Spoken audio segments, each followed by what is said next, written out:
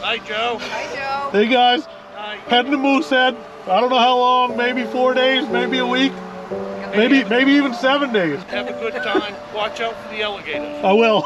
Okay. Thanks guys. See you later. See you soon. Bye. What's up guys? I am back at it again, heading onto the ice for another week, maybe less, maybe more, of winter camping and ice fishing.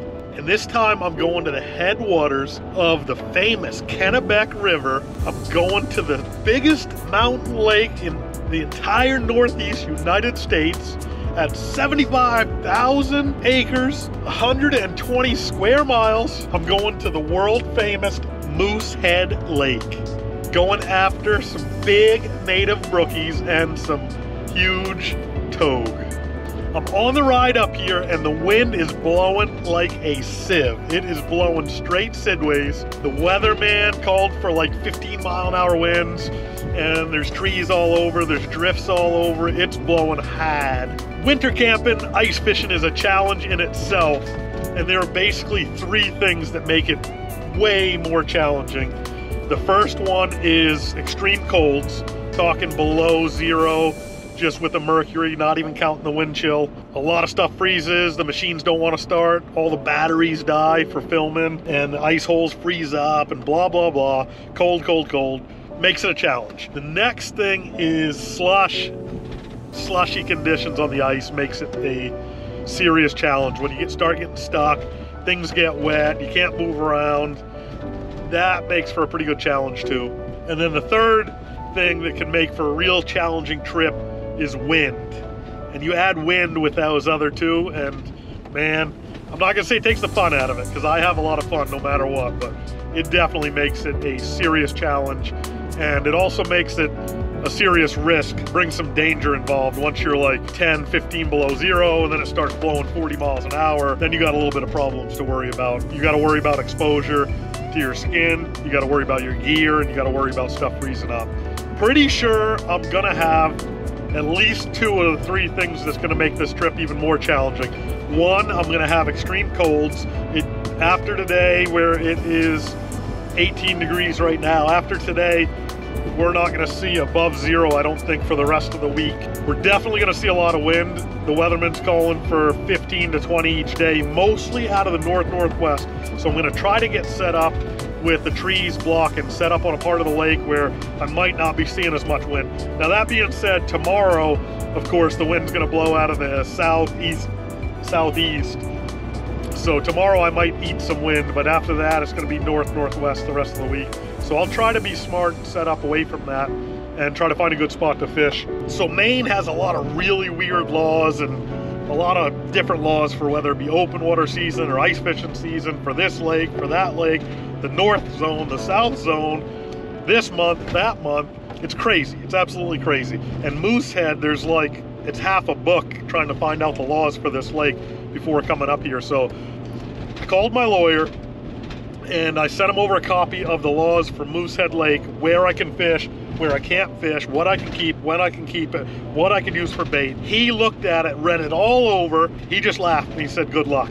And he also said, you owe me $700 for that. So I'm on my own here. I took the time and made a map of the lake and tried my best to figure out what areas are closed and what areas are open. I was planning on fishing Lily Bay. It looks like parts of Lily Bay is open and parts are not open, but the state is so vague. They say look for a red board on a tree, look for Henry Brognine or Henry Borgnine, or I don't know, some guy's property. How the heck am I supposed to know where the heck Henry lives? How am I gonna find a tree?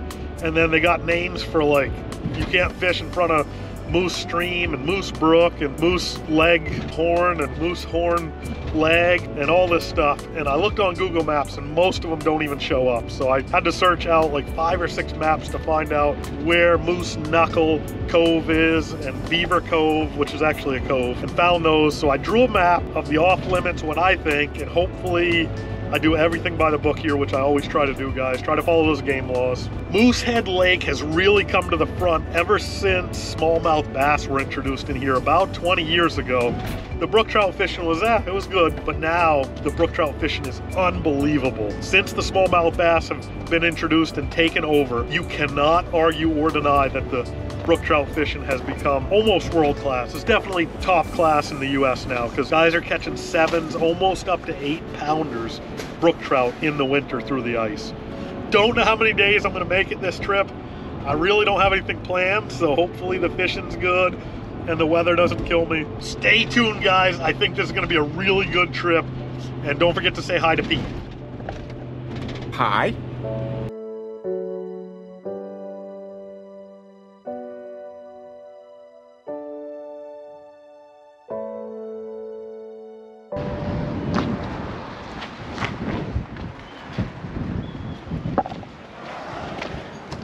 I came in to ask the guys who might know a lot more than me, I'm sure they do, what's open, what's closed. We're gonna find out. All right, guys, I wanna fish Lily Bay. Do you know what's open or closed? Because I really did not know what's going on in there. Yeah, so just the section, the narrows between Sugar Island and Beaver Cove is what they've gathered to be the new spawning area, which is where most of the people were catching the huge, like 4 to 7 pound brook trout. So the state closes it down as soon as you start catching them? Yeah. Well, Moosehead's gained a lot in popularity due to social media. Sure. And we're getting way more fishermen up here than we ever have before, and we're just trying to keep the lake, producing, Bigger Yeah. trying to keep the breeding population. So that's completely closed to all fishing? Yeah. Yep. Here's a little, like a little 4 dots. You could draw on that if you want one. Yeah. Basically that section right there. Like Okay, the cool. Southeast tip. Southeast tip? And I know up here by the toe of the boot has always been like a spawning ground as well. That's closed? Yep. And I know people can fish during the summer in Spencer Bay, but it's always been closed in the wintertime. I assume it might be another hatching spot. Yeah. Yeah, gotcha. All right, cool. I think you sent me into Spencer Bay last year when I was like, where's a good spot to brook trout fish? And you were like, Spencer Bay, baby. And I was like, yes. During the summer. No, it was in the winter. But you were just kidding, or the other guy was, or something. Yeah. Oh yeah, we're probably. It was pretty funny, actually. I was like, okay, cool, Spencer Bay. And then somebody's like, no. And I noticed you've got the Moose River marked off here. Is that closed, do you know? It's not closed, but it's just not anywhere you want to go near in the winter time. That's where we always lose someone every year. Oh, really? Because the river comes into the lake there, and it's always thin ice around there. Gotcha, okay. Another spot you don't want to go is Hard Scrabble Point. Okay. There's like a current that comes through here, and this spot's always dangerous. Awesome. Right on the north tip of Kineo. So that's a no-no. This is, you said, in front of the Moose River's a no-no? Yeah. And the lake on the backside of Kineo right here can be sketchy, but when it is finally solid, it's really good fishing up in there. Oh, okay, cool. Yeah, summer and winter. What have you guys heard for conditions so far this year?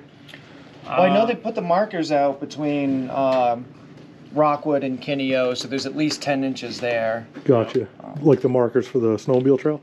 Yep. Okay, yep. cool. And the guy won't go out there unless there's at least 10 inches. Nice. You know? Cool. Right around Deer Island, Moose Island, that's where I've been fishing lately, and there's good foot plus right in there. Oh, nice. Yeah. And those markers are actually pinned out where the area is blocked off. Aren't there big red signs or Yeah. something? Okay, you could actually see them? Yeah. Because I was reading Definitely. a book, man. I was having the hardest time with the laws because it was like Ernest Borgnine's Yeah. property and this red marker in a tree and this red You also marker. have to let go any brook trout that's between 18 and 22 inches, which is part of Yeah. that Let 'em whole go. breeding population, like the major breeders.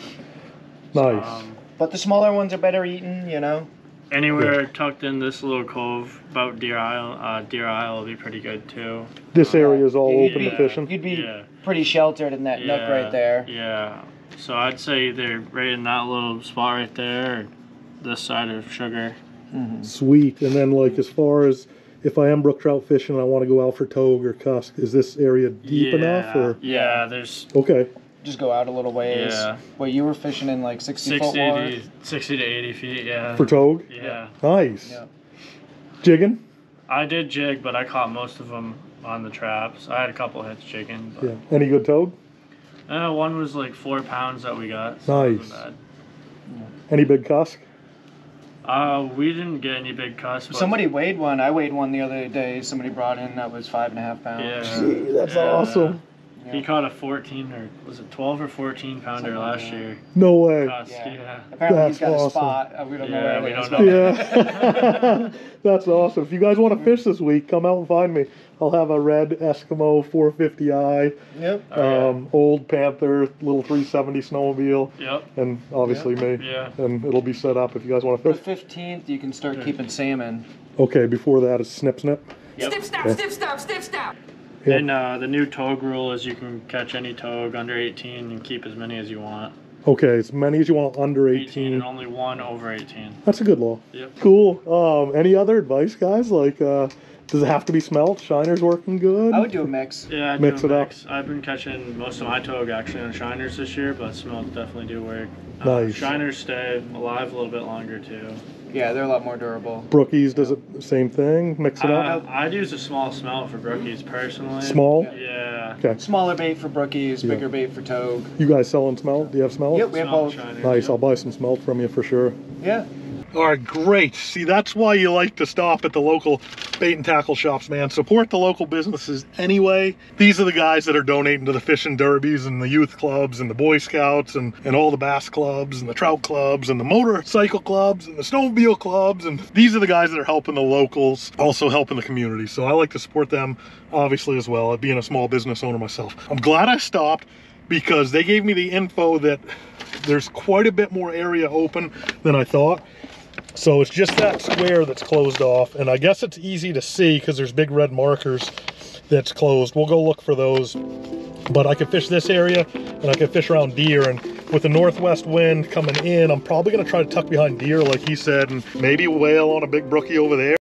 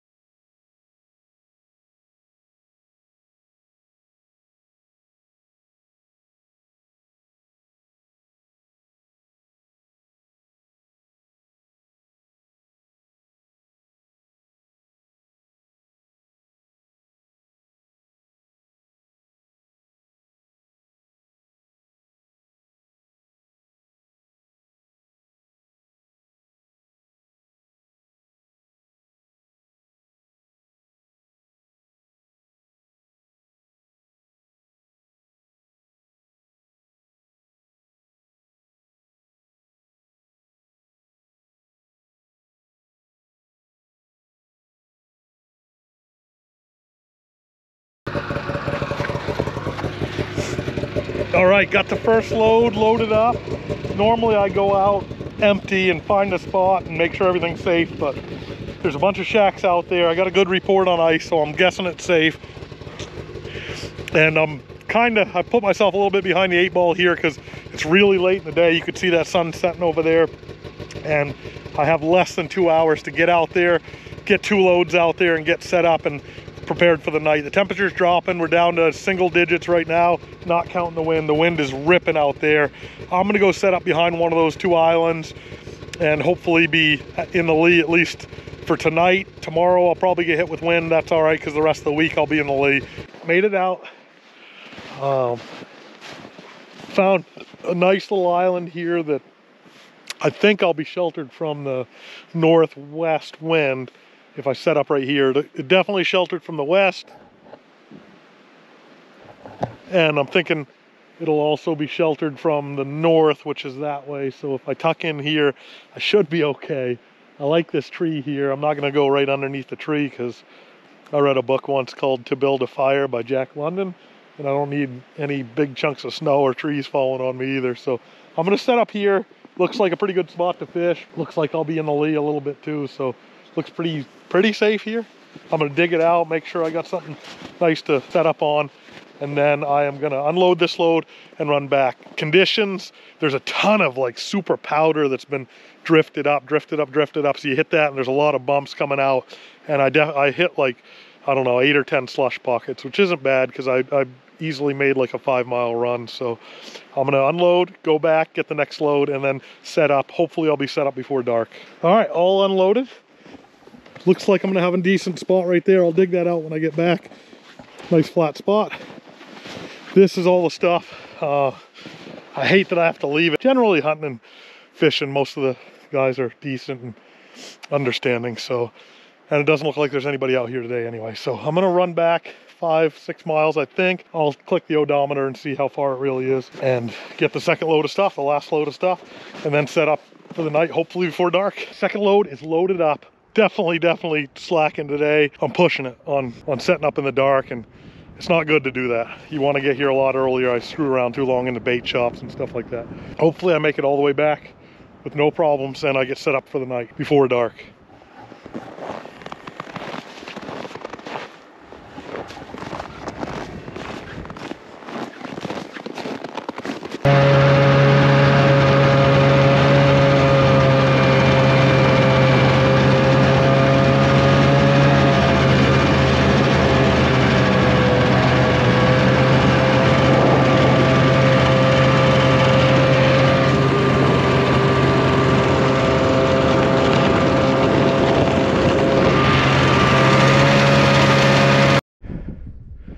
Not good, fellas. Not good. Freaking buried her. Can't get her out. Wicked deep slush. I'm gonna walk back. Well, guys, not good. Not good at all. I did not make it back in. I made it about a mile out into the lake. I couldn't find my trail or the other trails because the wind was blowing so hard it was drifting over, and I hit a friggin' pocket of slush that had 10 or 12 inches of snow and then 10 or 12 inches of slush. So I was up to my knees, buried the sled, dug and of course my shovel was in with my first load of gear. So I was digging hands and boots and lifted the sled as much as I could, but I could not free it up. I moved it like 10 feet in an hour, and around the time it got dark I decided to walk out and she didn't know what I was gonna do about my sled because it's 0 degrees, and I figured that'd be the end of that. But luckily I saw a guy on my way in that waved to me, and I was walking back and he was outside, and I talked to him, and man, he and a buddy of his, they're probably in their 70s, both from New Jersey, a guy named Jack and a guy named Skip, that live up here now for the winters. They came out with 2 sleds and towed me out of that slop hole and towed my gear out of that slop hole. And it's a little bit after 7 p.m. right now, but I'm heading to Greenville. I left half my sleeping bag, my bed, everything's already in there by that island. So I got nowhere to sleep tonight, and I can sleep in the truck, but I don't even have anything dry or warm to sleep in. So I'm gonna head into Greenville and see if there's a room for the night in there. And then in the morning, I guess I'm gonna make a plan for the morning, but I guess I'm gonna go in. I left my sled at Jack's house with all the gear, so I didn't have to unpack everything, then load it back up tonight, and then unload it in the morning. He was super kind and let me leave it there. I'm gonna unload all the stuff in the morning, go in dry, get my stuff out of there, try to find another place to fish that doesn't have any slush. I hit a couple small slush pockets that first trip, but they weren't bad at all, and they were kind of frozen, so I didn't even worry about it. But this second trip, man, I hit one that it pretty much, well, didn't quite ruin the night, but it made for a interesting story at least.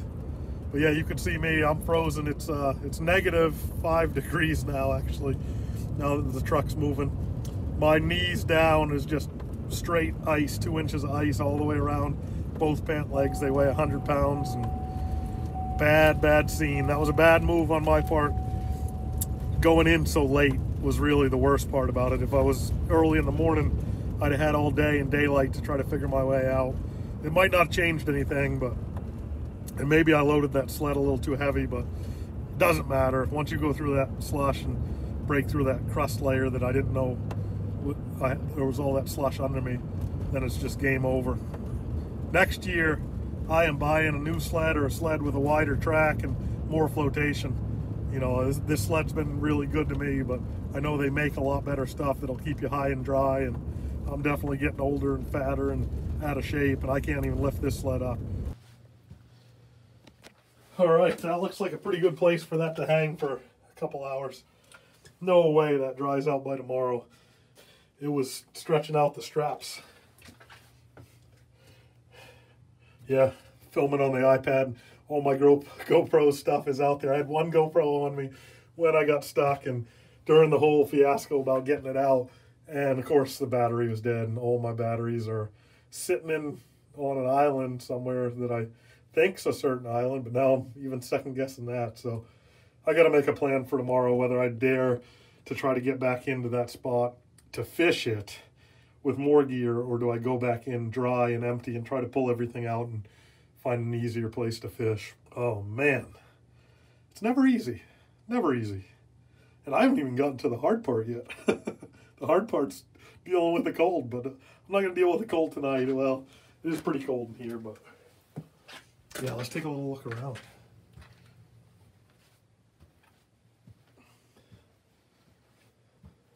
Nice. Good enough. Wicked good enough. Normally, I have no problem sleeping in my truck, and I would do it tonight too, but I don't have a sleeping bag. I don't have a pillow. I don't have a bed. I don't even have really dry clothes. So, you know, I've spent a lot of time sleeping in my truck. When I fished the tour, I probably slept in my truck over 200 nights between hunting and fishing the tour. Before I started staying with JT and Brian and those guys. So I have no problem really sleeping in my truck. It's just you got to have certain levels of comfort. And man, this is like the biggest fail, major fail. But it could have been an even bigger fail if I didn't get out and if my snowmobile was still sitting in that 2 foot of slush out there right now. Very thankful for that. Got to order some food, get some food in my belly, so I got some power tomorrow to make better decisions.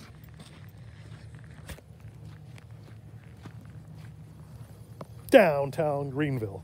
I ordered me some food from the Dockside Inn and Tavern. Some kind of mini pizza. It sounded pretty fancy. And a salad, if you can believe it or not. It's time for me to start eating a hell of a lot more salads, because I should have done a better job trying to get that sled out today.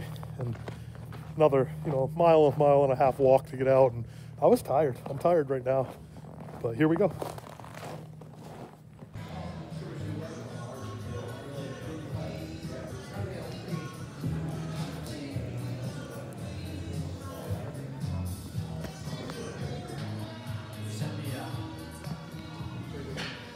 That's a big beer.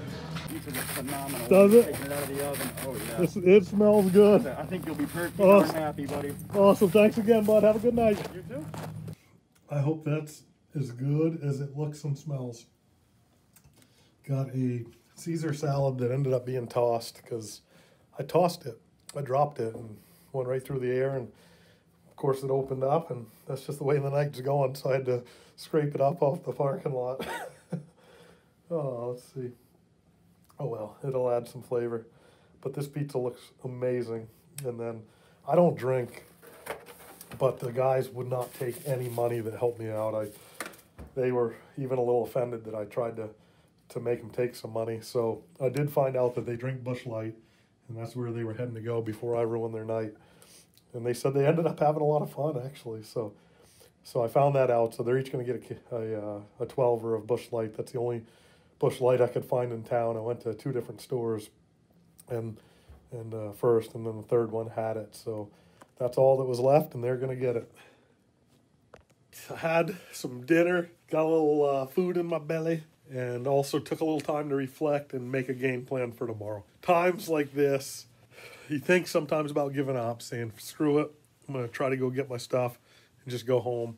But you got to look at it this way, man. You're going to get setbacks on any trip. Anything you do in life, you get setbacks. It's what you do after those setbacks and how you react to them that matters. That's what's going to set the tone for the rest of your life, or what happens the next time you get in trouble, or the next time you get a setback, or the next time something bad happens. So let's look at the bright side here. The bright side is my sled is not freezing solid into a block of ice tonight like it would have if we didn't get it out. Super, super lucky and fortunate there. The other thing that's cool is I got all my stuff up here. Half of it's already out there. I don't know if I'm going to be able to fish the same spot I want to because of the fact that I don't know if I can get there with more stuff. So hopefully I'll be able to get my other stuff out of there. Hopefully nobody finds it tonight or tomorrow morning before I get there and it's like, oh, free stuff. That would suck. That's the risk you take making 2 trips and doing it alone. So hopefully it's all still there and it doesn't walk away. Tomorrow I get a fresh start. You know, tonight I get to do something I've never done on one of these ice fishing trips. I get to take a hot shower if there's hot water in this place. I got to eat a pizza. You know, those are pluses. And it's not 5 below inside. It's pretty cold, but it's not 5 below. But also in reflection, it's really a good time to look at some of the mistakes I made today. Biggest mistake, obviously, is, to me, and could be coming from maybe being a little cocky, getting a couple of these trips under my belt, is really taking my time getting up here. And, you know, I should have packed everything last night in the truck rather than this morning. I should have gotten my snowmobile plugs and lights yesterday instead of today. I should have just kind of gone with a little bit more urgency to get up here and get out here during the daylight when things are a lot easier to move around, easier to see, and you might run into more people in case something does happen. So definitely my bad on that. That won't happen again. You know, I had enough time if things went smoothly, but the second you start expecting things to go smoothly, guess what? They ain't gonna. Second thing is definitely my equipment. You know, everybody says you got to get a bigger sled, you got to get a better sled. Yes, you are right. Right now, I can't afford a better sled. Can't afford a bigger sled. I'm new to sledding. I got this one at a great deal. It's been good to me. You know, it's not breaking down and stuff. It's just a little narrower track. It doesn't have huge paddles on it, and it doesn't have a lot of power. So sometimes it will fall down in the slush quicker than if I had a new sled with like a 20-inch track and a lot more power just to punch you out of there. So, you know, next year, I'll see what I can do about getting into a lot better sled for next year. The third thing is I could have done a little bit better job staying closer to shore. Maybe there's a lot less slush closer to shore, but, you know, I thought I was good because I did that trip out and back and just hit like a couple small little slush patches that might have been like this deep, I thought. But it turns out there was like a foot of slush underneath those that I didn't know about. So, and then taking that super heavy load out too. I shouldn't have taken all that stuff. I got a little cocky. You know, when you get cocky, you pay. So you always got to think worst case scenario and then plan for that and then go from there. So, you know, it cost me a 1.5 mile walk out of there. It cost me a full day. And, you know, who knows what tomorrow's going to bring. But the plan, I got to replan tomorrow, you know, whether I try to fish that area or fish the new area. I'm going to see about maybe fishing a little closer spot, a little easier to get to, a little less risky to get to. Tomorrow I'll look at that, and then if I can, go get my gear and bring that back to the new spot. Or I see what I could do about maybe bringing a half load in and then just getting another trip and coming back for the rest of it, making 2 trips and really beating down a trail and finding out where the slush is and really trying to avoid those spots. Because the spot where I dumped all the stuff, I think is a really good fishing spot for one, and 2, it's out of the wind, which is key. Guys, thanks for tuning in. Sorry I didn't get all that footage today, me getting buried.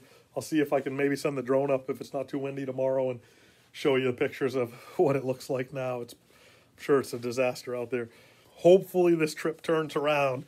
You know, it's not starting on a great path, but it could be way, way worse. Anytime things aren't going well, always remember that. It could be way worse.